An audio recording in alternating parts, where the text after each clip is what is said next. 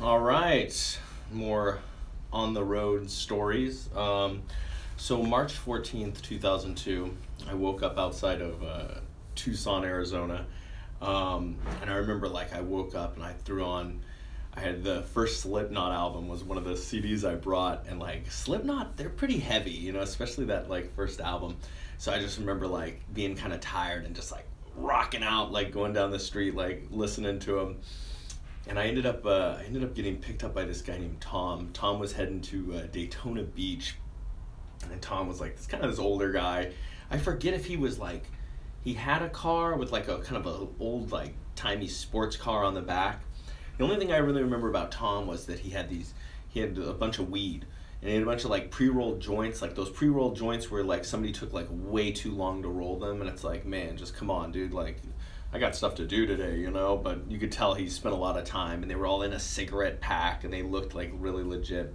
But we drove for a while, and after like an hour or so on the ride, or well, I guess we were on the road for a while, but basically we made it to Deming, New Mexico, and he started to have like car problems.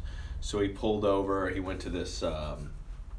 He pulled into this truck stop or no, before Deming we stopped at a like one of those like road things where you park. I don't know why I'm forgetting the name of it. It doesn't matter.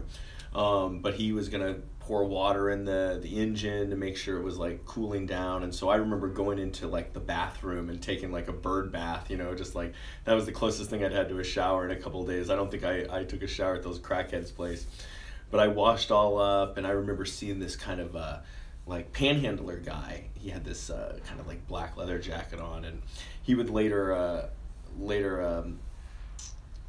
yeah, so I'm just north of I'm in Arizona. I got picked up outside of Tucson. Someone's asking me where I was at. And so now I'm still like, I think still in Arizona, but eventually I get on the road with this guy Tom again, and eventually we get to Deming, New Mexico, and his car is not like, it's not working. It keeps overheating. So he pulls in, he brings it to this place to get it checked out. And I remember just like walking around Deming, New Mexico for like a couple of hours, like waiting for him. I remember went and like mailed some postcards to my family from like that I'd gotten in Vegas. And I ended up, finally after a couple hours, he's like, oh, this thing isn't working. It's gonna take a while. So I just got back on the road, and I ended up so I have my little notebook here. This is what I brought along with me the whole ride. And I ended up getting picked up by this guy, Mikey. And Mikey is with that leather jacketed panhandler I'd seen at the little truck stop a couple hours before, and his name was Popeye. So it's Mikey and Popeye, and they were professional panhandlers. Mikey had obviously just picked up Popeye though, like a couple hours before, and all they did was they would drive from just from stop to stop, and they would ask people for money.